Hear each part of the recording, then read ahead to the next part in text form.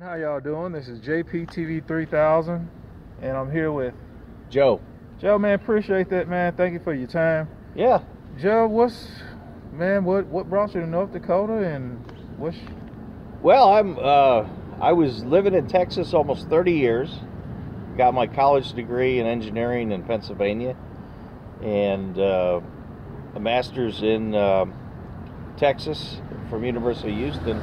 So I'm basically overeducated, and I retired at age 40, and then I hit that 2008 recession and lost everything. I had multiple properties, declared bankruptcy, and then my parents had cancer, so I moved back to Pennsylvania, kept a few properties in Texas. And in Pennsylvania through 2008, 2009, and 10, there was nothing but minimum wage jobs, and I got tired of sitting home. Couldn't get anything back in engineering. It was really bad. It was depressing, 08, 9, and 10. And then I had a friend that started a mechanics business up here in Williston. And I said, well, hell, I just tagged along, and I've been here ever since 2012. And I got my first job at Walmart's. And with all the overtime, who would have ever thought you can make 21 bucks an hour at Walmart's with overtime, make over 70 grand? So that's what I did. That's a game changer. People don't like hey, because you think about that. Well, I'm from Walmart. You might make 20 something a year, 20 and some change, maybe 30. But you talking about that? That's like, you don't need to go to the oil field when you can work at Walmart and get that, and that's a lot more laid back. You stay clean. Now that was 2012, and I was there maybe a year and a half. It's all changed now. As Williston matured and the oil field kind of declined, everybody wanted to drop those high labor prices. So Walmart quit the overtime. What was 21 and 18 is now 14, 15, and 17. Yeah. I think now it's starting to go the other way around. Yeah. Now they're short. Now they're hurting. Now they're hurting. So now I'm seeing 18 for cashiering. So yeah, I was just there the other day. They want me to come back, but I got so many things in the fire here on these, like I was inspecting a drill pipe yesterday, 18 bucks an hour. Still trying to get back in engineering or something technical, and I think I'm real close. But I'm also close to retiring, so I could take Social Security in a few months. That's a big issue. It's probably that's nothing to do with Williston. But I bought some property here, and the winters here are a challenge. you gotta pay some hefty energy bills if you don't get a good insulated house. Yeah, especially if you're trying to stay in a camper. You're gonna run through that propane. I did my first year. I was in a camper, and that was a mistake. That's why. Oh God, there was nothing when Williston in 2012. That's all there was. Yeah. There was no housing, period. And then they overbuilt housing. Then it went from when I was there, Williston had more. It was a price of apartment per month was higher than Manhattan. It was $2,600 for one bedroom. Yeah. And now it's kind of flipped. It went the other way, and it became cheap. You could get a one bedroom apartment or rent a room in town for $400, $500. Yeah, and I was hoping it was gonna stay that way. I was like, because that was about 2015 or so, like 2015. Yeah, it was good. Everything was pretty good. Yeah, it was nice and balanced.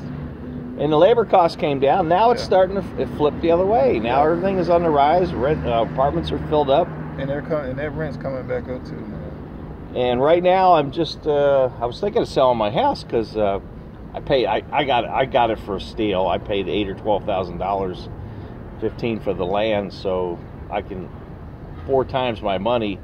And I think the market's right now. There's only 99 properties for sale in Williston, in this area.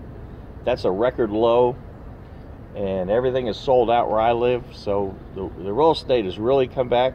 Some of these people that moved here are complaining they can't find a house. Yep.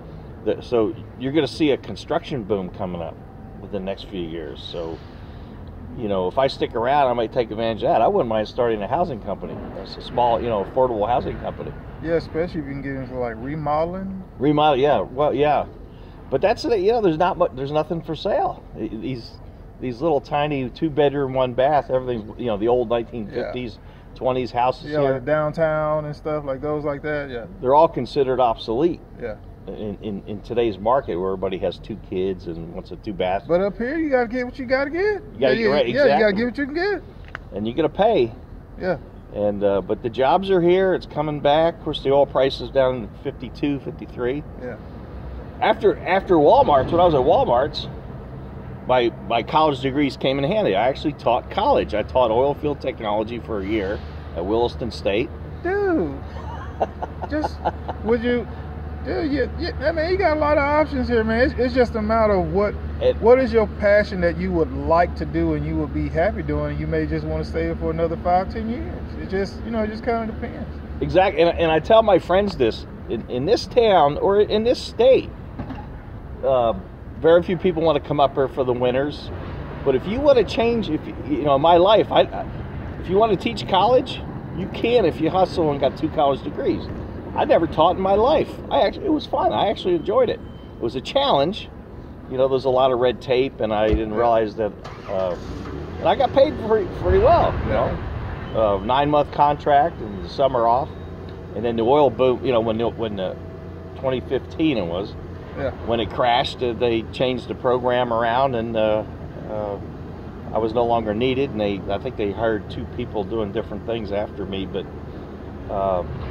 So here I am trying to figure out what I'm going to do, but the opportunities are there. I was out on a pipe job. They were inspecting drill pipe, and my engineering mind kicked in, and I talked to the owner out there, and I saw some material handling opportunities to change.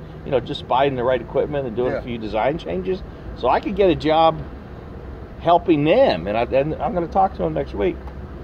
So maybe I can start a consulting company doing material handling with drill pipe or oil field pipe. Because a lot of people up here came up here and set up shop pretty fast.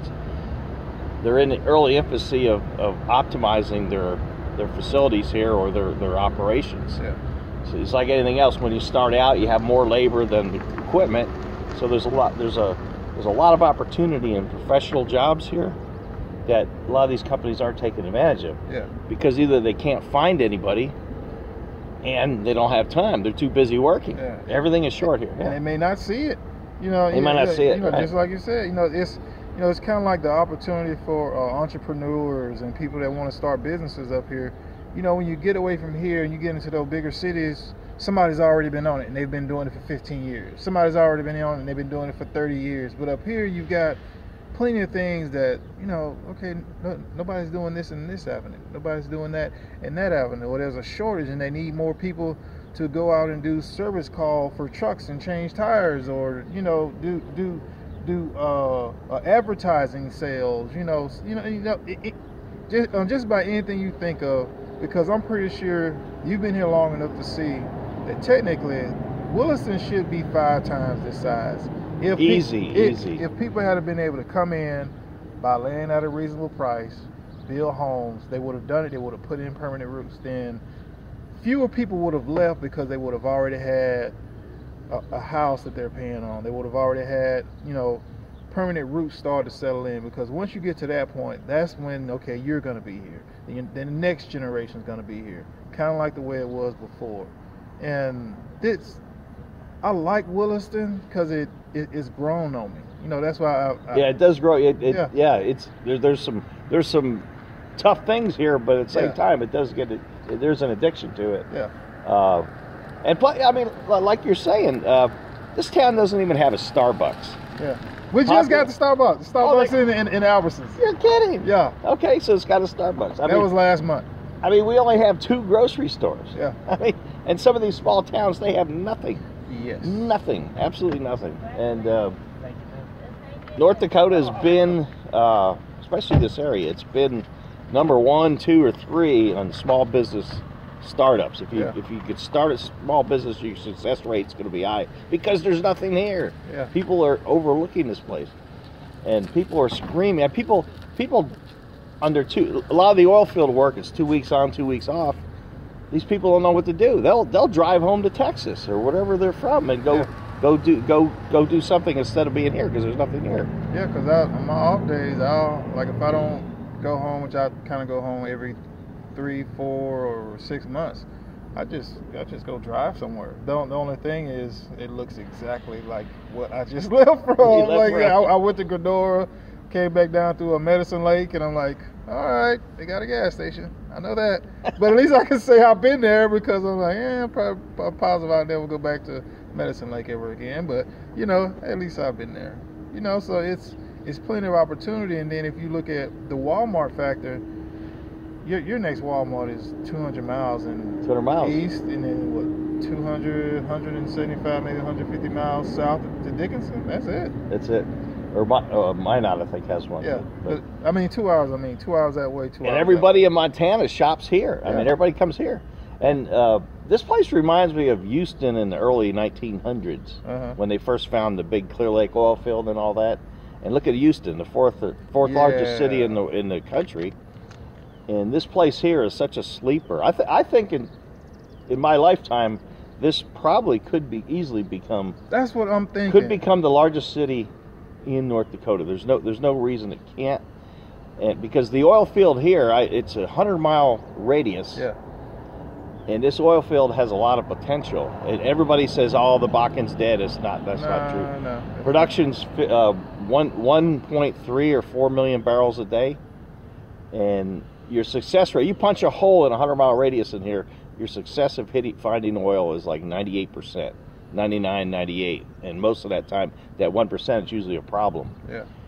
And the lease in Texas, they're paying $50,000 an acre for a lease for oil. Here, it's as low as $500 an acre to $5,000 or $10,000. Depends on what area. There's a lot of areas out where I live. You could buy it. Me and you could buy a lease. Yeah. But it's amazing. So this place, it's actually set up to be successful. It's right. set up to win. Once they pass all the politics of getting more, they're almost filled. They need more pipelines. I think this last one, they had all those political obstacles with the Standing Rock protest. But the thing is,